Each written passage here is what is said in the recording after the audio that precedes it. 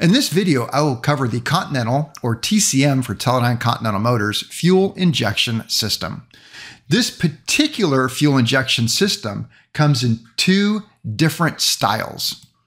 So one style is the fuel pump with integral mixture control that has three major components. It has the fuel pump with the integral mixture control right here with the mixture control handle off to the side.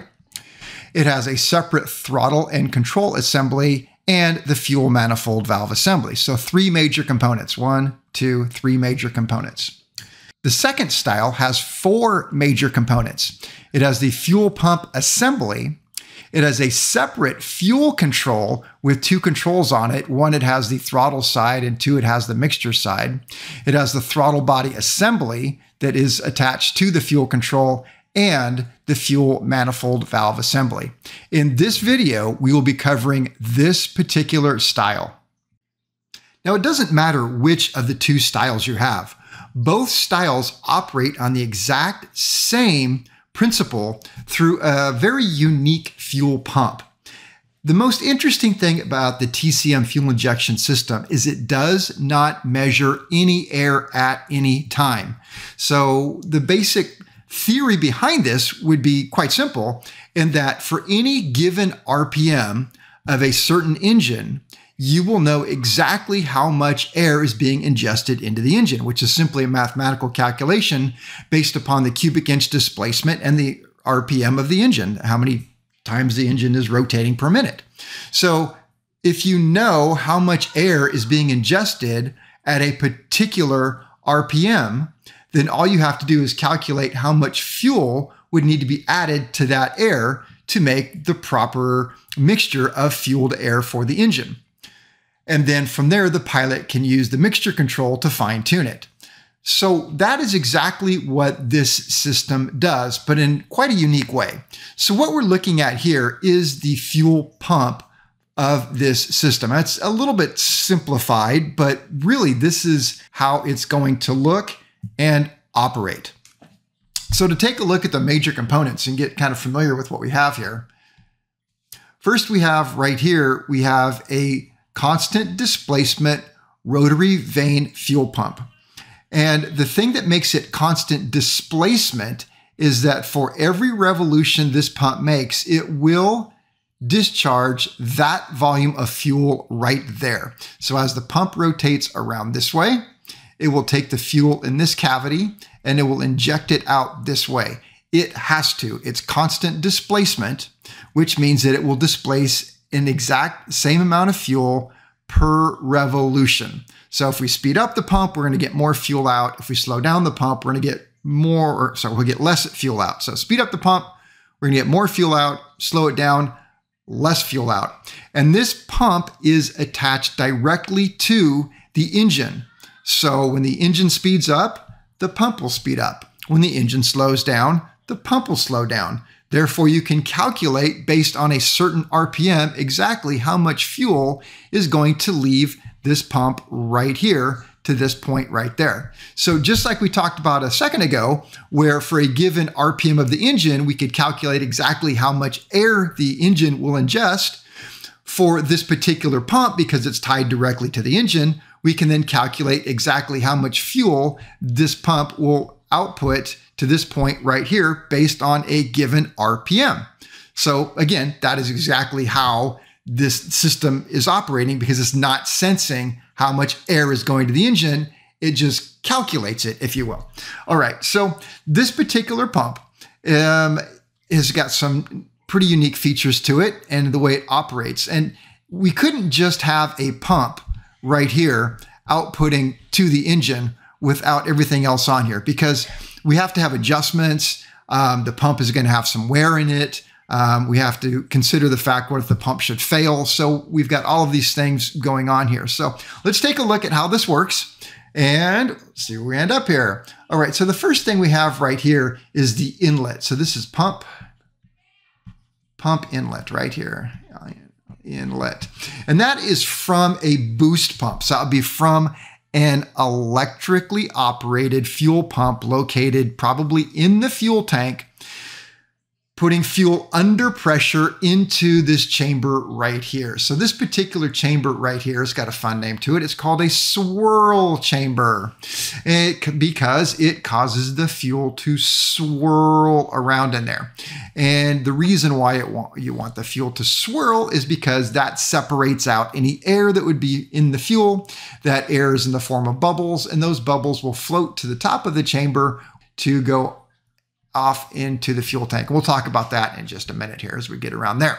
All right, so we have fuel comes in, goes through the swirl chamber, and it's going to get to right here. Now, what happens next depends upon if the pump is operating or not operating.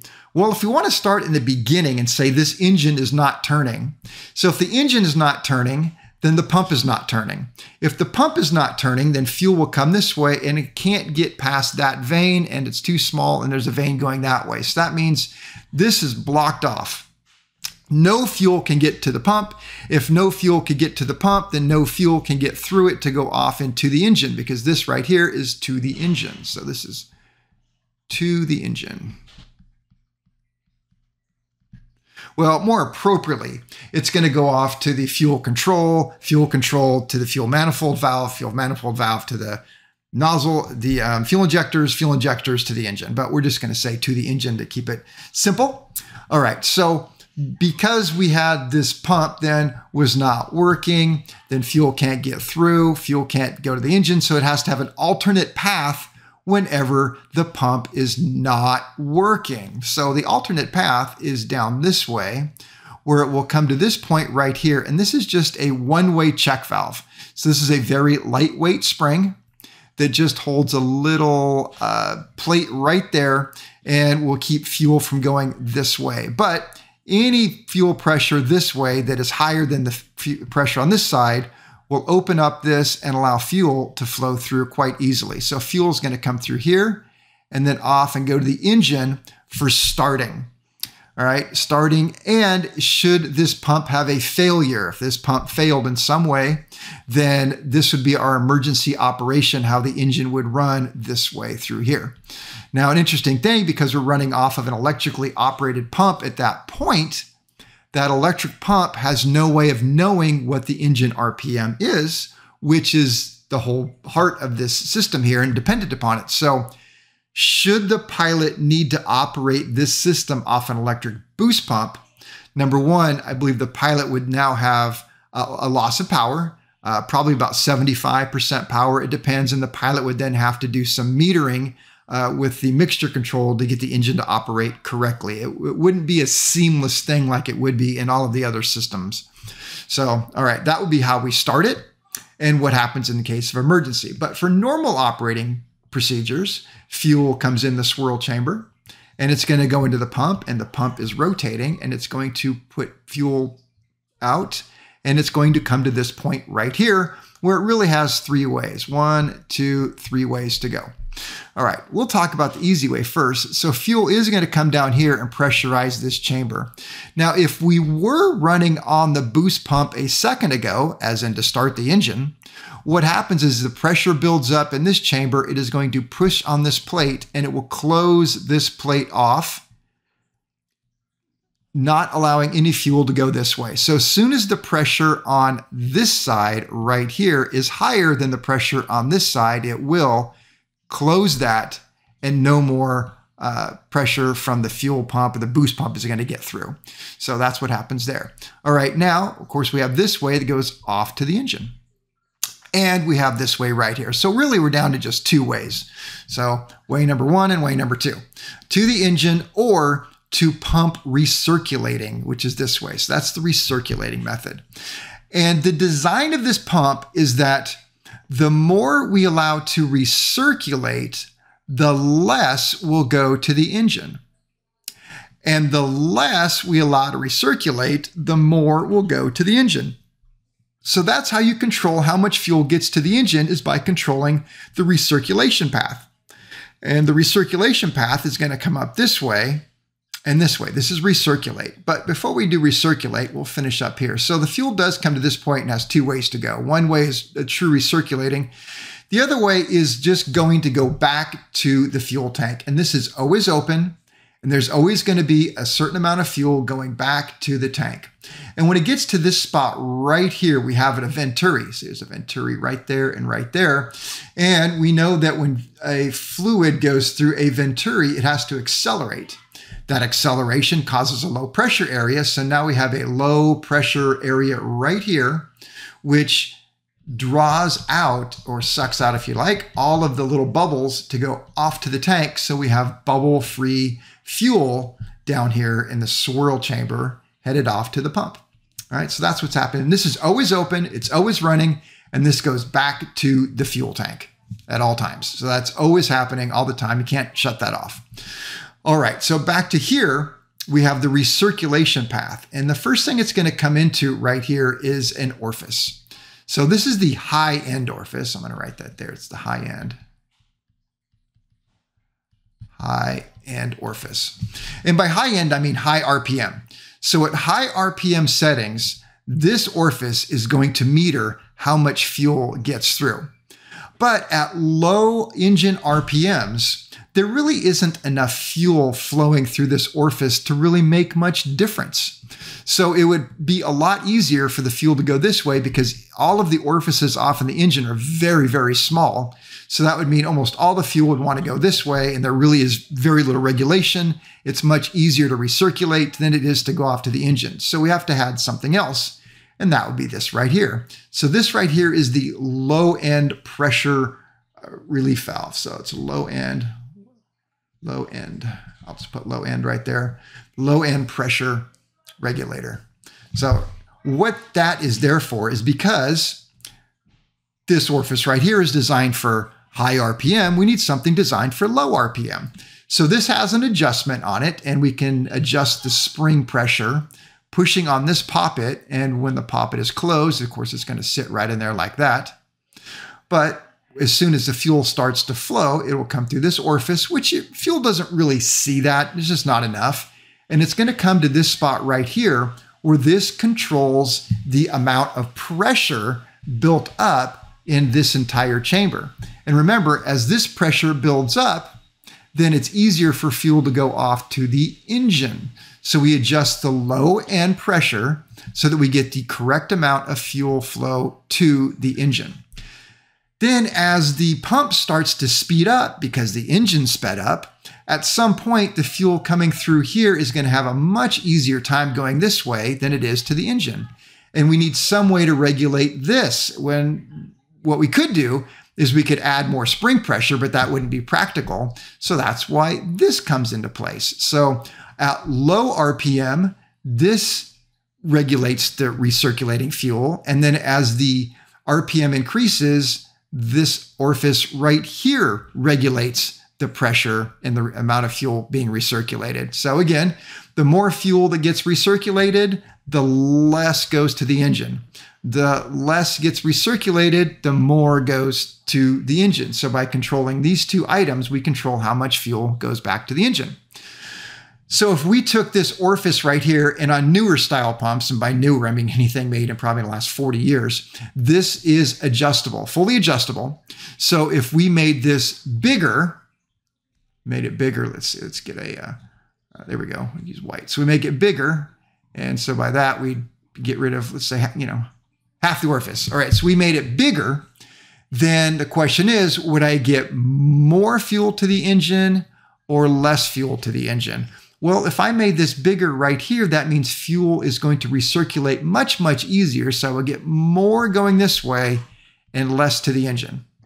All right, so let's reverse that. And now we'll make this much, much smaller. There we go, make it small. Oops, make it smaller. There we go, so we don't get much space at all. So we've made it much smaller.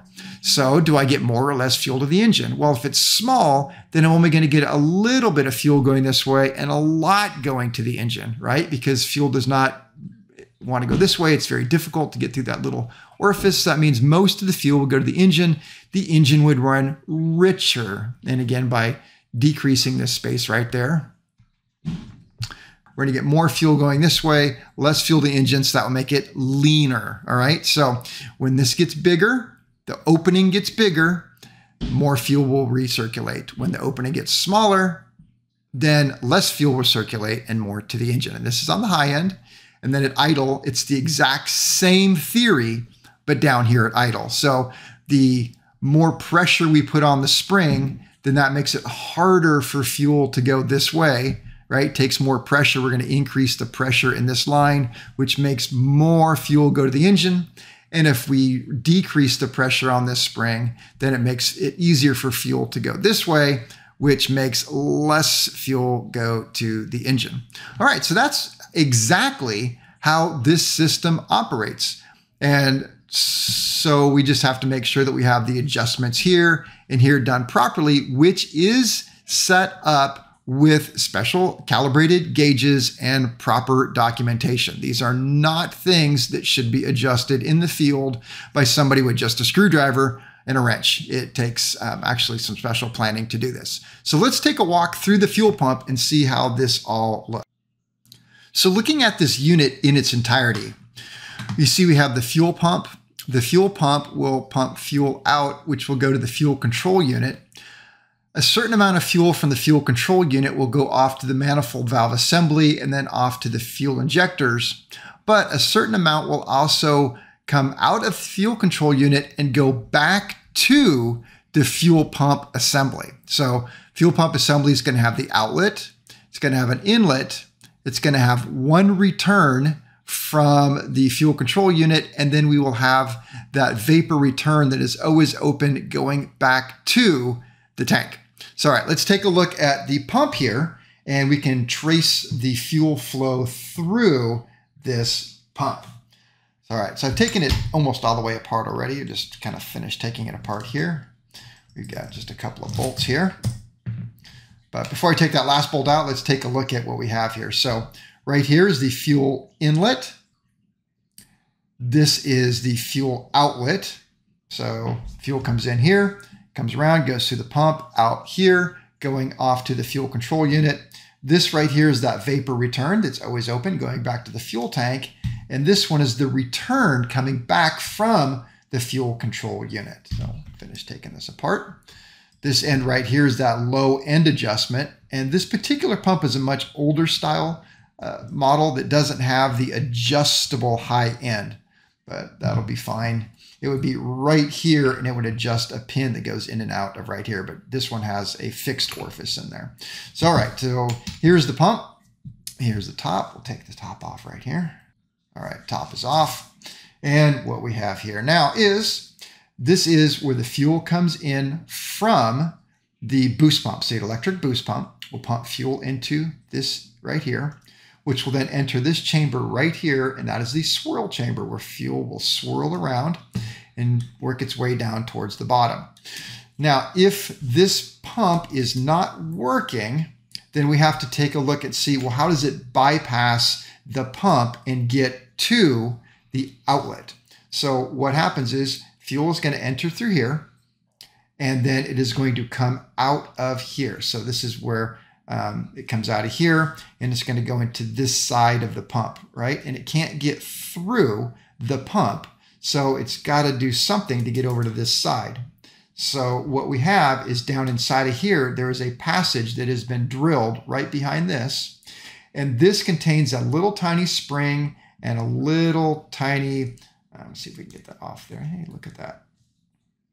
And that little plate. Well, the spring is missing, but there's the little plate. So that little plate is going to go right on top of the outlet right there.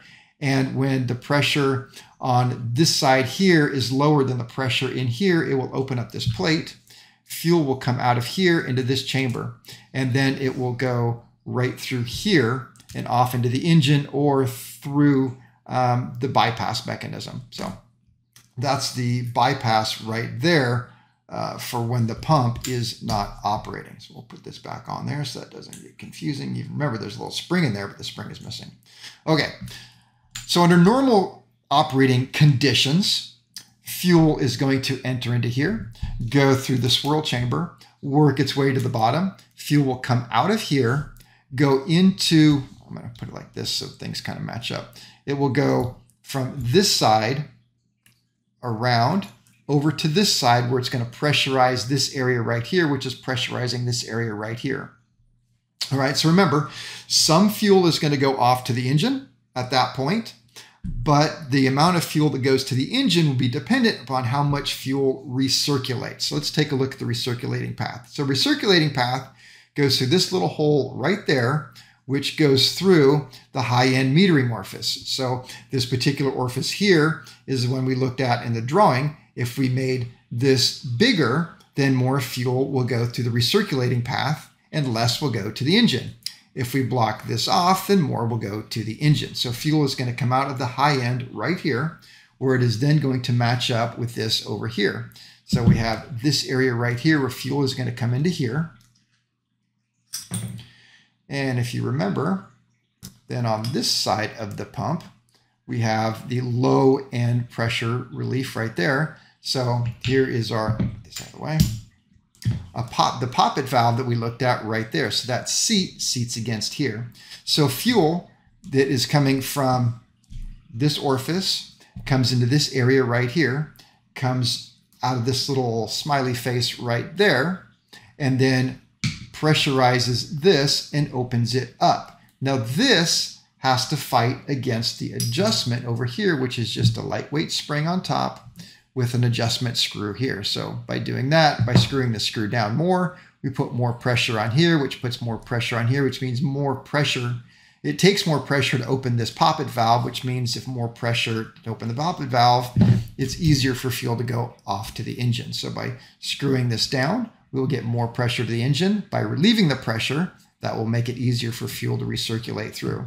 So once fuel comes up through here, through that little smiley, it's now allowed to enter the bigger opening right here.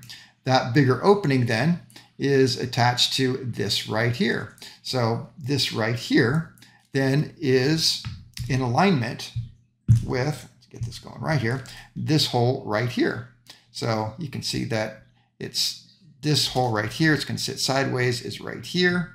And then this hole right here is attached to this. So these two things are attached. And so fuel then, once it comes up through this poppet valve, will enter into this chamber right there, which is connected to this and this. And this hole right here is attached to that hole right there. So we're looking to get back to the pump. Well, fuel is going to come through here, go into there. It's going to go up to this little hole right here, which forces it to go this way and recirculate and start the process all over again. Meanwhile, let's see, we got the fuel going down this way. Again, it's going to come out this way, go back through the pump, pressurize this. It's either going to go out to the engine or it's going to go this way, recirculate, which recirculate is back through here, through the orifice, from the orifice. Let's see, pressurize this area. This area goes through the smiley face right here. Smiley face opens the poppet, fuel comes into here, out that hole, into this hole goes up into here, recirculates. All right, and then we also have to talk about the fuel, I call it the fuel injector right here, or extractor, I should say, bubble extractor. So we do have a little hole right there that gets pressure from down in the swirl chamber. So down in the swirl chamber, it's attached there, and then it comes back up through. And right in here, we can see there's a hole drilled passageway that comes through here. So it's right there's a little hole. So when this is pressurized, fuel is going to come up this way all the time. Hit that right there. That is attached to this hole right there. There's a hole right in there that's going to come. You can see it right there, up in here. Fuel is going to flow through there. Right in here, there's where the venturi is. And so that's going to create a low pressure, which is right over this hole. So it's going to pull the bubbles this way, and then off out into the fuel tank. Now this particular one does have a pressure fitting right here. And I believe this is the older style that probably went on a turbocharged engine. And so the reason why you would have something like this is because with a turbocharged engine, there is a thing called turbo lag. So we would open the throttle, we would tell the engine to speed up, and the engine would speed up because we opened the throttle, and we're going to get more fuel because the engine sped up. But this would be calibrated for a certain amount of manifold pressure, which we have not got yet because the turbo is it takes a while to get there. So this has been calibrated for a certain turbo pressure, which has yet to happen. So if this then suddenly put out the amount of fuel that was needed for a high turbo pressure, high manifold pressure, we would get too much fuel. So this right here puts pressure on top of the diaphragm in addition to the spring. So without pressure, then you would just have the spring, which means that this would be allowed to open up easier, which means fuel would recirculate easier, which means less fuel out to the engine. But when the turbocharger finally spools up and we get a lot of upper deck pressure, turbo outlet pressure onto here, that would press onto this diaphragm, assisting this spring, making it harder at that point for fuel to recirculate through this, which means we would then get more fuel out to the engine because the turbocharger pressure was high enough. So that's what this is doing right here. All right, let's move on to the fuel control unit. So the fuel control unit is simple yet complicated, like just about everything, right? All right, so to start with, we have fuel comes in right here. So this just came in from the fuel pump, and it's going to come down through here across a screen, do its work inside of here, which we're going to talk about in a second. And then we have two ports. We have one port that is going to go back fuel return back to the pump, which we showed a little bit ago. And then this will go out to the manifold valve assembly. So let's open it up and take a look at the parts inside. And I've already pulled out the pins and everything to make it quite easy to come apart. So we'll just pull these two levers out right here. And then we have one screw right here that holds a assembly inside there. So we'll push that out with something soft and plastic, and that's going to come out and sit right there. And then I'll pull this out. And this is our screen, which we're going to check every 100 hours, make sure that we don't have any debris built up along here, because when this plugs up, it will plug this up and the engine stops working. So very important that we don't have that problem. Okay, so taking a look at this, we know that fuel is going to come in through here, go down through the screen and out here, and then up. And once it goes up, it's going to enter this chamber right here. Now, this is kind of an interesting thing right here, because this chamber goes all the way around. So if we look at the drawing right here, you'll see that it isn't drawn quite correctly. It indicates that there's just one little path for fuel here, and somehow we've got this red line here, and it's like, where did that come from? So looking back at the shaft right here, you'll see that the reason why is because the shaft is cut out all the way around, and there are two outlets. So fuel is going to come in through the pressure. It's going to pressurize this area, and it's going to go out either through this hole, which is right there, or we have this passage, which is drilled right here. All right, so this right here is held by spring pressure against this plug in the middle. And if we look at these three holes here, we're going to see that this one right down here, so we'll look at referencing the screw hole right here. There's a little bar inside of there, which is difficult to see. But this right here is a check valve allowing fuel to go only one way. This one right here allows fuel to come up through this hole right here. So it goes in this way and out that way. And this particular hole right here goes straight through onto that one. And then this hole right here comes right through to that one. So this right here is the hole that's going to go out towards the engine. This is the check one, and this one is the return back to the pump. So when we look at this right here and line it all up, we can see that this has an eccentric circle to it. It's not a perfect circle. You can see this is a perfect circle right here, and you can see that it's smaller right here and it gets bigger over there. And so this is going to line up against here. So in the idle cutoff position, which is easiest to find, is the idle cutoff position would be no fuel going this way and all the fuel going back to the pump. Because remember, the pump is outputting fuel. It's going to come in through this way, up through here, and we have fuel here. It's got to go somewhere. And if we were to just block this off, then we would damage the pump, because not enough fuel can recirculate through that pump. So it's got to come this way and recirculate through here in idle cutoff. So idle cutoff would put this big hole right there in line with that one right there, allowing all the fuel to come in to here, through here, into here, and then back and recirculate.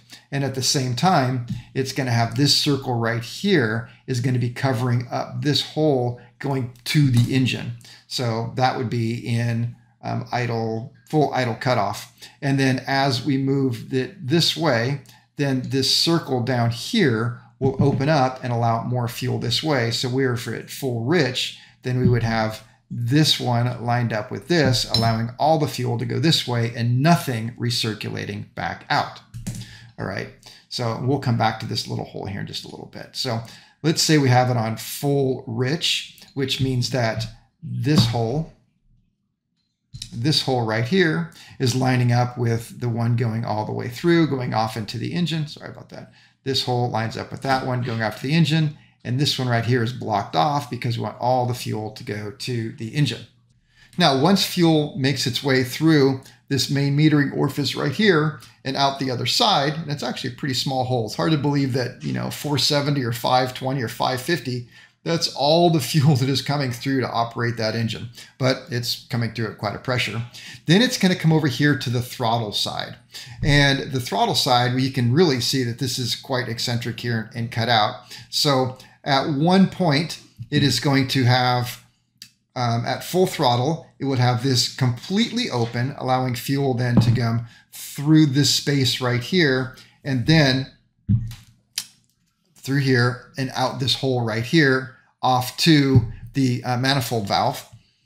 Or as this is rotated and starts blocking off this right here, then less and less fuel would come this way, and it would be less fuel to the engine. Now, let's talk about this funny little hole right here. So that's an interesting little thing. It's got a little check valve in it. It does not allow fuel to go this way, but allows fuel to go that way. So at idle cutoff, so two things have to happen. One, this has to be at idle. And when this is at idle, this hole right here lines up with the check valve hole right there. So let's see, we can line that up right there. So that would be at this shaft in idle, and only in idle. If it's off idle, it's not going to work. So we put that in idle, and these two holes line up, which means that the fuel on this side right here is allowed to go into this hole right here. And then when we place this in idle cutoff, this hole right there, that little hole right there, will line up with this right here at idle cutoff, which means that fuel is allowed to bleed from right here through the hole, back through that little tiny hole with the check valve, and then out through here, which then allows it to go back through the return. And so I believe what that does is it relieves pressure on this side of the system so that the fuel manifold valve can close down without pressure and allows it to bleed back through. But really, I mean, that's it in a nutshell. That's all this thing does. I can do it one more time really quick. So fuel comes in through here, across the screen, up through here, pressurizes this chamber, and then in idle cutoff, all the fuel will go through this way, up into here, out here, back to the pump. When it is off idle cutoff and we have it in full rich, then fuel comes in behind here. It is allowed to, once it comes through here, it's going to go through this hole right there, which will line up with the hole going all the way through, there, right there, which then comes to this side. That side, fuel is allowed to come on this side of that little sort of eccentric circle, pressurizing this, which comes out to here, which goes off to the fuel manifold. And then at idle cutoff, fuel comes through here, through the little hole, back through here, back through the little hole, pressurizes this and goes back out towards the fuel pump. Let's see. So there is one other hole, and that's off to the side. So, and really all that is, it's how they made it. So you have a hole drilled right here that actually needs to come out this way right here. I kept saying return here, I think, but this and this are connected. So drill a hole through this way, and then you can drill down and then this way. And so all three of these chambers connect. This chamber connects to this chamber, connects to that chamber. It's all the same thing. And I think it's just, they're that way just because that's how you drill it in there and get a passage to go this way and that way. It'd be hard to get a 90-degree drill to come in this way and drill out that way. They don't make such a thing. So you just have to drill a hole this way, and this way to get them all together. And so that was just a hole that was drilled for a passageway. So that's the fuel control assembly and how it works. If we want to look real quick at the drawing on how it works. So fuel is going to come in from the fuel pump, across the screen. It's going to come down in that chamber, which we know is cut out. So there's fuel all the way around it in this area right here. If we have it in full rich, this hole right here will be lined up to go through the main metering orifice through the metering plug. And if we have it not completely in full rich, well, then some fuel is going to go through the main orifice right there and some will be returned back to the pump. But we have fuel is going to come through here where we know we have the eccentric circle, which is going to either fully expose this hole right here or partially expose it. So if it's partially exposed because we have throttled back, that will allow less fuel to come through here and less fuel to go out to the fuel manifold. And what is not shown is in the idle cutoff position where this hole right here is lined up with this. And so no fuel goes through here. We have fuel comes down here, goes through here and out here. And then there's a hole that lines up, which we can't see, which is going to put fuel all the way back into this chamber, which allows it to go through there and then back around. So after fuel leaves the fuel control unit, it is going to go either to the fuel pump, the extra fuel that we had, or it's going to go off to the manifold valve assembly. Now, before I take this apart, I do want to point out that this mounts to the engine in such a way that it would be fore and aft going this way, and this is set with the vent off to the side. Now, some people might think that that's backwards. You know, we should maybe make this the front or the back of the engine, but the point is the vent should never face the front of the engine where forced air is allowed to come in this way and pressurize this. So you always want to make sure the vent is either off to the side or facing aft, never front. But fuel would come in through this way right here and enter into this chamber right here, which is almost all the way apart. Let's finish off these screws right here. And as we take this apart, we will see that we have a spring pressing down on a diaphragm, and that vent right here went through a little hole right there, which vents this. It keeps this from having to fight air pressure. So if this was facing forward and air came in here, it would pressurize this and want to force it back down, which is a bad thing. So we have a spring right here that presses down on a diaphragm. And that diaphragm, when fuel comes in through here and the pressure is sufficient, it will lift up on the diaphragm, opening up some passageways. So fuel is going to come in through here. There's a screen with a hole right there. So fuel will come from the back side of the screen up this way, pressurize, the pressure will go against this, lifting this poppet up, exposing this area right here that's been cut out and these holes where fuel will then enter in this way.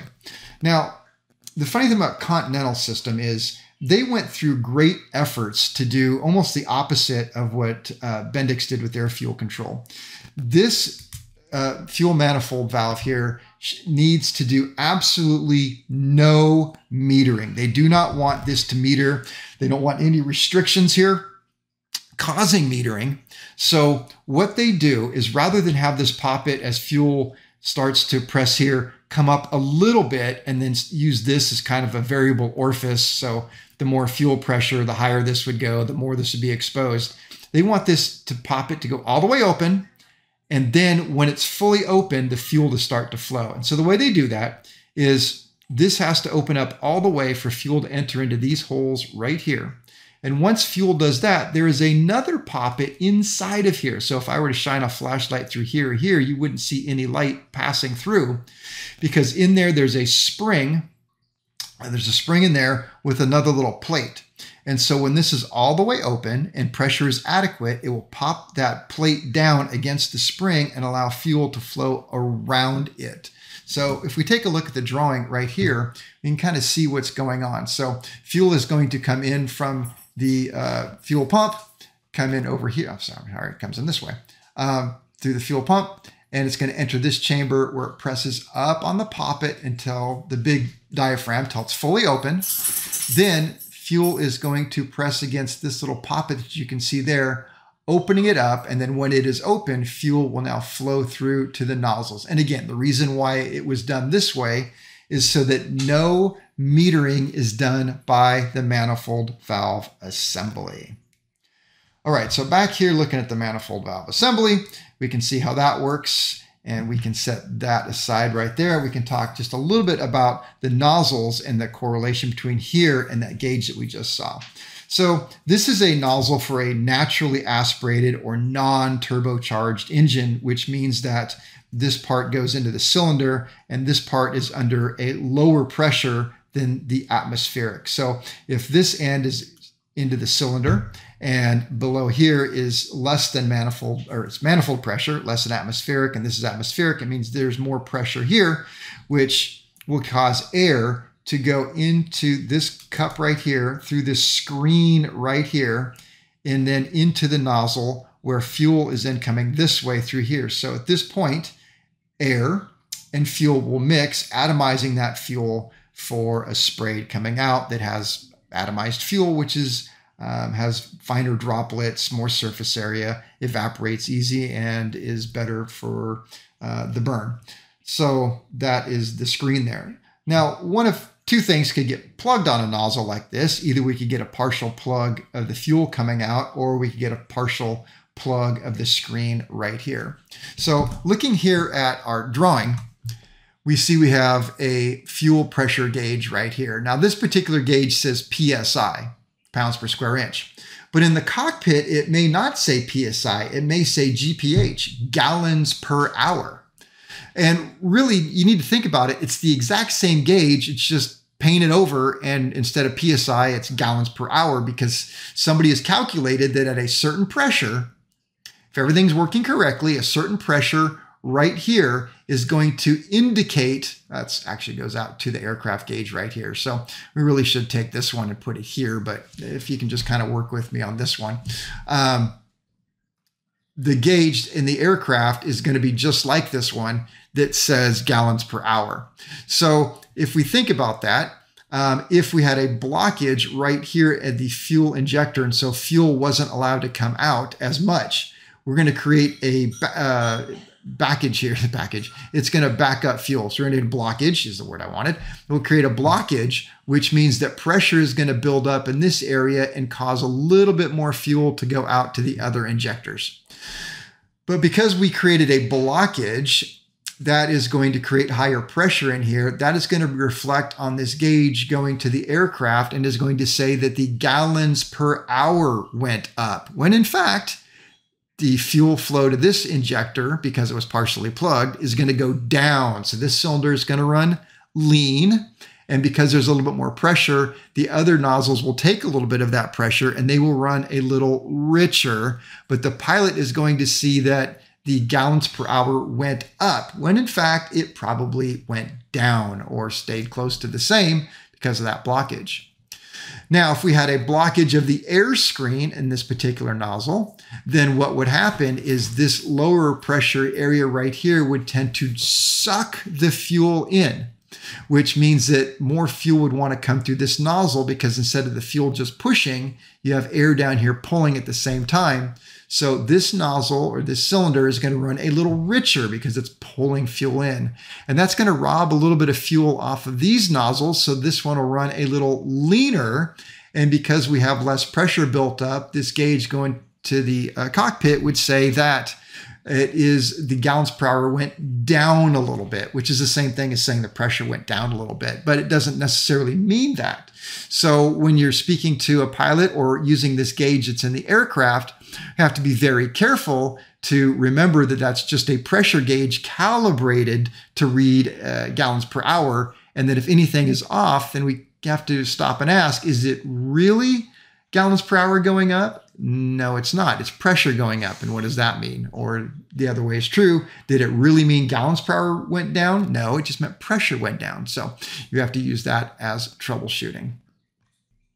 In this last segment, I want to talk about adjustments to this system. Now, looking at this drawing, I want to point out that there are 4 different adjustments available on this system. So we're going to have back here that low end adjustment. Then we're going to have an orifice on the side of the pump for the high end adjustment. There is going to be an idle RPM adjustment and a mixture adjustment. So of these 4 adjustments, there are only 2 that you should ever touch unless you are trained. Well, shouldn't touch any of them if you're not trained, but there are 2 that you should never touch unless you are trained, have the proper documentation and proper tools. And those are the adjustments located on the pump. Oops, there's the low pressure on this side right here, and the adjustable orifice is mentioned right there. To adjust anything on the pump, and this has to be done on initial install of a new system part, on a new engine install, and it should be done periodically to verify that everything is set up. As the pump wears, these values are going to change. So to do this, you're going to install calibrated gauges as it's shown here in this photo. And this photo came right out of the Continental M-0 manual. And so you're going to install these calibrated gauges as they have shown. And then you're going to run the aircraft engine. You're going to get it warmed, you're going to run it, and you're going to run it at the specific idle speed given in a chart for that engine. And you're going to adjust the low pressure relief valve until you get the proper low pressure fuel out of the gauges. Then you are going to increase the throttle to the point where they tell you to increase it, and you will adjust the high end RPM until you get the correct metered and unmetered fuel pressure. And then you're going to back it down and you're going to idle it again, and you're going to check to make sure the gauges are right. And if they're not, you're going to adjust this. And then you are going to run the engine up again and see if the high end is right. And if it's not, you will adjust this. And then you will go back and you will keep repeating back and forth at high end and low end, high RPM, low RPM, until you get these gauges correct. And then you will then set the idle mixture and idle adjustment. Now, it is common to adjust the idle mixture and idle RPM adjustment for routine maintenance, and you do not need calibrated gauges installed to do that. So let's take a look over here at an actual throttle body with the fuel control mounted on top. And now you can see that this is the mixture on this side right here. There's nothing else attached to it. You have the mixture, and that just goes right into the fuel control unit. But on this side right here, this attaches to the throttle in the cockpit. And so when the throttle, we can look in here, that is idle. And so this is going to be advanced right there. So pulling it back is wide open throttle. That is attached through a linkage to this arm right here that we talked about being the throttle side when we looked at just the fuel control unit. So you can now see how it's all tied together. So as I go to idle right here, then we have less air coming in, and this goes into the idle position, and we go into wide open throttle, and this is going to go into wide open throttle right there. So again, it's common to adjust the idle speed. A pilot says that, hey, my engine is idling a little too slow or a little too fast. I want it different. Then it's quite simple. There's a screw right down here that you just adjust that screw, adjust right here, a stop that hits this right here. So right there is an idle position. If I want to idle it faster, I'm going to screw this in, which just means that this is going to open up a little bit more and a little bit more. And that will allow more air through, and the engine will idle faster, or the opposite. Take the screw out, it will close more, close more, close more, and idle slower. But we also have the idle mixture adjustment. Now, yes, I know this is the mixture side over here, but remember, inside, this arm right here controlled how much of that orifice coming through that the block, how much fuel was allowed to go through that little block in there. And so so imagine, if you will, if I held this arm steady and I opened this one up, it's going to get richer and richer. And if I close this off, it'll get leaner and leaner. All right. And so that's exactly what's happening. The correlation between this and this dictates the fine adjustment of how much fuel is getting out at any particular throttle position. So if I want to adjust the idle mixture, I would put it in idle. And then in the cockpit, I will pull this back to idle cutoff. And then when it's in idle cutoff, it will cut off all of the fuel, and the engine should continue to run for a few seconds, increase in RPM by about 25 to 50 RPM, and then die, indicating that we were rich, and then it got to its best power, which is the RPM rising, and then died. So if we did that and we got, say, 100 RPM rise, that would be way too rich, and we'd want to lean it out a little bit. All right. And then if it went the other way, We got no rise. That means we're on the lean side, and we need to enrich in it so that we get that rise before it dies. All right, so looking at this, if this is in the idle position right here, and this right here is going towards full throttle, then just by looking at this is closed throttle, this is open, this would be less fuel, that's more fuel. By just looking at that, then we know that moving this shaft that way is going to add a little bit more fuel. So holding this and screwing this in, this nut right here, would move this arm down while this stayed still. So this would stay still and this arm would come down. That would enrich in it a little bit. And if we moved it the other way, that would lean it a little bit. So if we started the engine, ran it, and we pulled this to idle cutoff, and we found that we had, let's say, 100 RPM rise. That would be a little bit too much. We'd want to lean it out a little bit. So we would loosen this, allowing this arm to come up a little bit. And then we would try it again, and we'd run up the engine and pull it back. And if we've got 50 RPM rise, 25, we're good, leave it alone. Or if we did it and we got no rise whatsoever, we need to enrich in this, which is down. So we would tighten this screw up, bringing this lever down, opening up the orifice down in here, allowing a little bit more fuel to go out. So these are fine to adjust without calibrated gauges. You're just looking at the gauges in the cockpit, you're setting the RPM where you want it, and you're setting the mixture where you want it. Now, keep in mind that if for some reason we ran the engine and there was no idle rise or no idle cutoff rise whatsoever, okay, that means we're too lean and we need to enrich in it.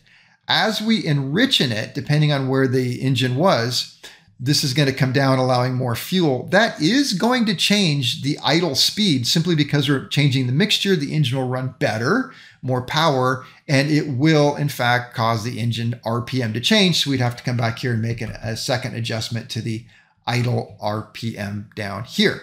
When I'm initially setting up an engine and I know things are going to be off, I often will take this and screw it out quite a ways and put this where I want it in the cockpit, and then adjust this first. And then when everything is exactly, the mixture is perfect, then I'll set the throttle where I want it, lock it in place, shut off the engine, and come down here and screw this in until it just barely comes up and touches the stop. And it's just kind of an easier way to do it than going back and forth, back and forth. But so those are the two adjustments: idle mixture, idle speed. And unless we are properly trained, have calibrated gauges, proper equipment, and the right manuals, we do not change the settings on the fuel pump. So there we have it. That is the Teledyne Continental fuel injection system with the separate fuel control unit.